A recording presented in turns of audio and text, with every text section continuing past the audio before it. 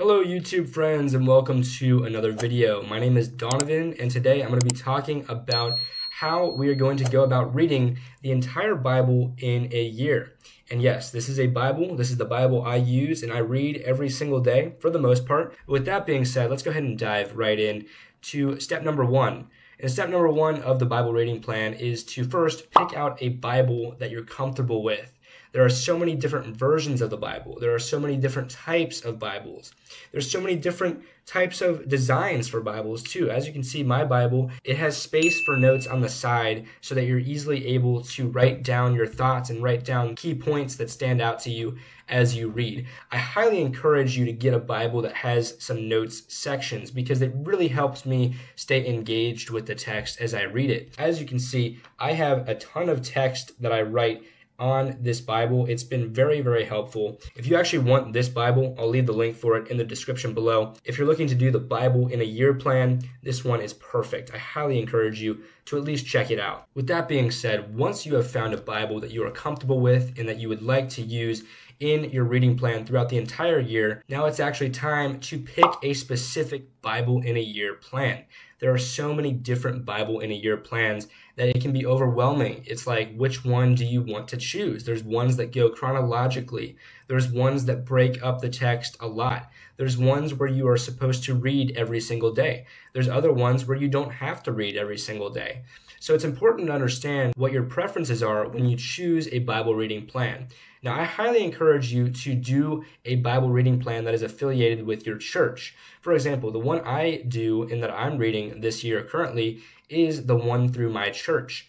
And I have found it to be wonderful. Not only do I have a plan that is affiliated with my church, but other members of my church are also reading the same exact plan along with me, so I can discuss what I'm reading about with them. So it really brings a valuable connection not only to me in the Bible, but also to me in my church community as well. So it's important to really choose a reading plan that you can possibly do with other people. So yeah, just find a plan that suits your needs in terms of structure. In terms of the structure, by the way, I highly encourage you to not read the Bible chronologically because that can be a lot of Old Testament at once, and the Old Testament is the biggest chunk of the Bible. It contains roughly, if I had to guess, like 75 or 80% of the entire Bible is the Old Testament. Now, I think it might be around 70%.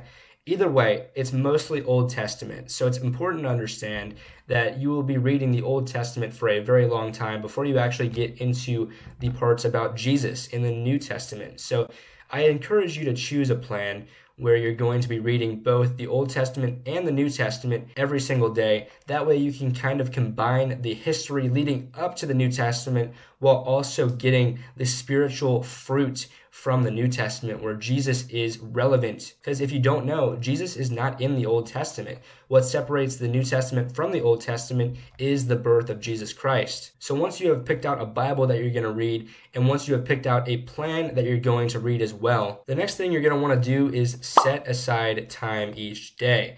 Now, this might sound obvious, but it's important to understand that you are committing to a year-long Bible reading plan.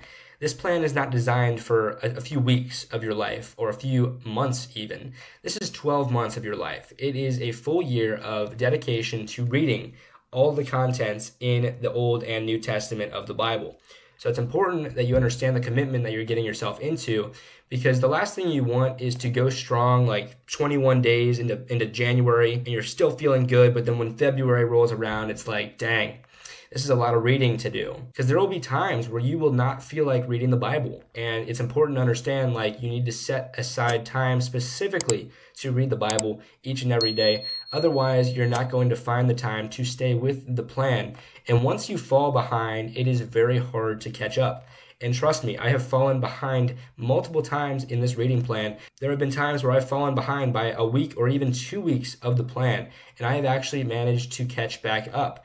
Now, that's not going to be the case for everybody, so it's important to understand that when you fall behind, you are just digging yourself into a hole that is going to be very difficult to get yourself out of. So yes, you need to pick a time to read the Bible each and every day. Obviously, it can be different timing each day, but if you have a structure where you wake up and the first thing you do is read the Bible, not only is that going to help you be consistent throughout this reading plan, but it's also going to set a great tone for your day and for your week as well. So I highly recommend reading the Bible in the morning if possible, but obviously whatever works best for your schedule. So the next thing I recommend is to break up your reading into manageable portions. So there are going to be days where you want to read a lot of the Bible. You just feel very encouraged. You just want to dive into a lot of scripture that day. That's great. The problem is when you increase your quantity, it can sometimes diminish the quality of return that you're getting from the Bible. Because the whole point of reading the Bible in a year is to not just check it off your bucket list. That's not what it should be about. It should be about getting closer to God and growing your relationship with Jesus Christ. So if that is your main goal, you don't want to, speed read through it. You don't want to skim through the Bible. You don't want to just check off the number of pages that you're reading each day. You want to make sure you're actively engaging. So that's why it's important to break up your readings into manageable chunks to where you can stay fully engaged and really focus on the text as you're reading, and you just want to make sure that you're not speed running through the text. So yes, this brings me to my next tip. You need to make sure that you're taking notes during your reading and after your reading as well. Another really important thing that you want to take away from reading the Bible is to just expand your knowledge about who God is, and also expand your knowledge on the history of the Old Testament and how it leads up to the New Testament. Because personally, what I want to do is I want to do the reading plan in a year every single year for the rest of my life. That is a goal that I have. And every year I want to be learning new things.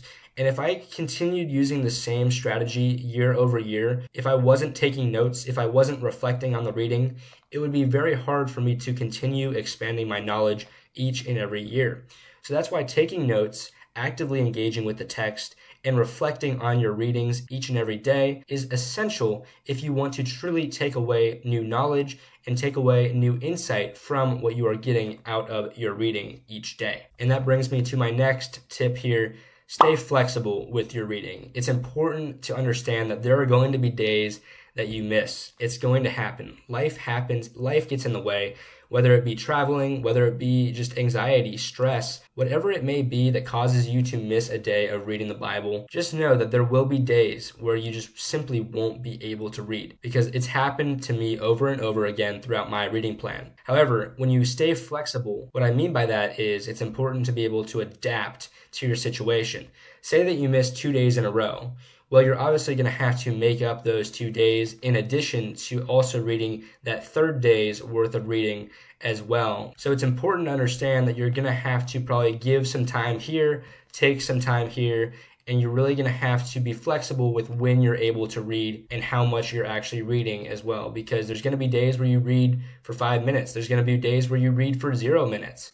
But there's also going to be days where you're going to need to catch up and you're going to read for an hour or maybe even 2 hours. By the way, with my reading plan, it requires around 25 minutes of reading each and every day. But the more you actively engage with the text, obviously the more time it's going to take you to write down notes and to do some self-reflection as well. So the more you engage, the more time you're going to need to allocate each day into reading the Bible. All right, this next tip is very important, and I highly encourage you to do this the best that you possibly can, but find an accountability partner. It's so important to have someone doing the reading plan with you. For example, I do the reading plan with my girlfriend. Me and her hold each other accountable. Having my girlfriend as my accountability partner when it comes to the reading plan has been so critical. It has been so encouraging seeing that she continues reading, and she's actually ahead of me right now in the reading plan. So it encourages me to continue reading and to continue to catch up, because like I said, I am behind on the reading plan by just a few days now. It used to be a lot worse, but I have been so encouraged by my girlfriend who continues to stay on track with the reading plan. But yes, having an accountability partner has been huge. It's been just over 65 days now, just over 2 months basically, of doing this reading plan. It's just so encouraging having others doing the same plan as you and holding each other accountable so that you can ultimately grow in Christ together. And this leads me to my final tip that I have for you all.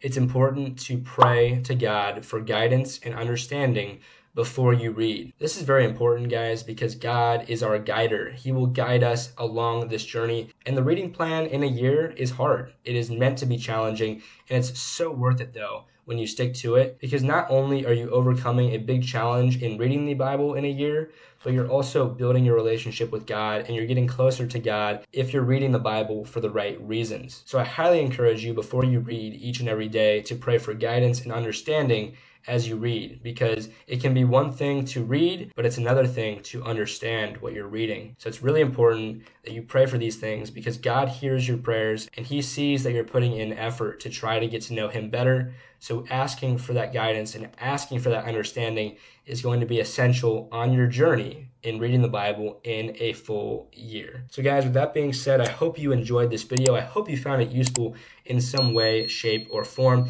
If you did, be sure to like, comment, and subscribe. Share this video with a friend. If you know anyone at all who is interested in reading the Bible in a year, or just reading the Bible in general, and they're trying to take their faith more seriously, send this video to them, because it can be a game changer if someone is truly trying to take on the challenge of reading this Bible, whether it be for the first time or whether it be for the 50th time. I think these tips can be very useful to someone out there that you may know. So be sure to share this video. And like I said, if you're interested in getting a Bible like this that has notes sections and overall it's just the perfect Bible, I highly recommend it for the convenience of just reading. It has a bookmark as well. It's the perfect size for church as well. If you're taking it to church, it's very easy to manage and navigate. If you want it, check it out. Link is in the description below. And with that being said, guys, I'll see you in future videos. Have a blessed day. Take care and peace.